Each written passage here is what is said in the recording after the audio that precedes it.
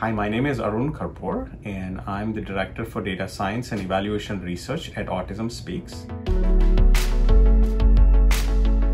Unemployment has been very high in our autistic community, especially among those youth and young adults who transition from school to the world of work. It has been estimated that as high as 90% of young people are unemployed, and some estimates say that somewhere between 50 to 75% of youth and young adults who are transitioning from school to work remain to be unemployed. A recent data and our own analysis have indicated that young people with autism spectrum disorders don't get opportunities to be part of work-related experiences while they are in high school, resulting in the fact that a large proportion of them are neither having employment as they leave high school, nor are they connected to training and support and services that might lead to employment in future. One of the major barriers that I see as a researcher is that we've approached the field of employment through a very deficit-based model.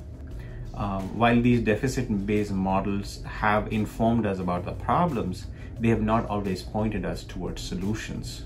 I think a large proportion of youth and young adults who are in high school do not get opportunity to experience work-based learning programs. As a result of that, what happens is many of these young people, as they are graduating, leave school with little or no training that would lead to employment and job opportunities. We also work closely with Mathematica Policy Research in conducting an analysis of a federally funded program called The Promise. And in this program that enrolled close to about 12,000 young people across the country, 2,000 of these young people had a diagnosis of autism spectrum disorders. The thing that became very much evident is that the case management that helps in individualizing services to these young people played a powerful role in terms of improving access to needed services, but at the same time helped in finding opportunities for work and learning from work. And at the 18 months of the project implementation, we were able to see that young people who were in the intervention group were nearly 2 times more likely to find work, and they had almost 65% higher earnings that were reported, indicating that case management, benefits counseling, and other services that lead them to have experiences of workplaces really leads them to have a paid job as they transition to adulthood.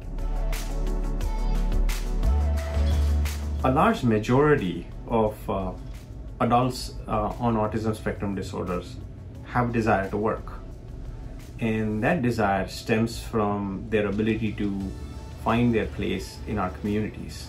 And it's a matter of not only being able to get paid for work, but it's also a matter of self and social worth.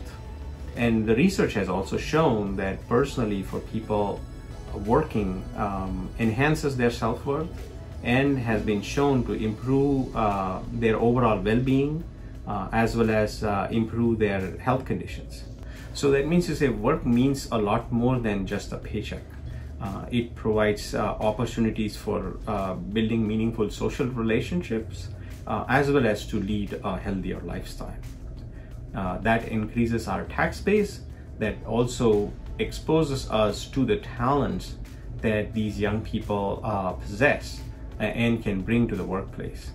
I think that's one of the most important contribution that people with autism spectrum disorders bring to the workplaces, because they are able to educate us in the way they see the world and the way the world works for them. So there is an inherent social advantage in being able to hire and retain and employ people with autism spectrum disorders.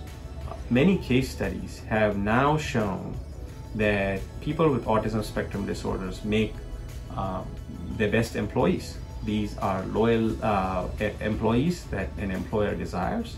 They are also highly skilled and are able to deliver on the deadlines that are needed for the business purposes. They also have had a substantial impact on the workplace culture overall. And many studies have shown that employing those with autism spectrum disorders have improved the overall mood in the workplaces. And all of these characteristics and the contribution that are made by autistic individuals go above and beyond just the idea of a business being able to find ways to grow, but this also contributes to overall sustainability of the business in the long term.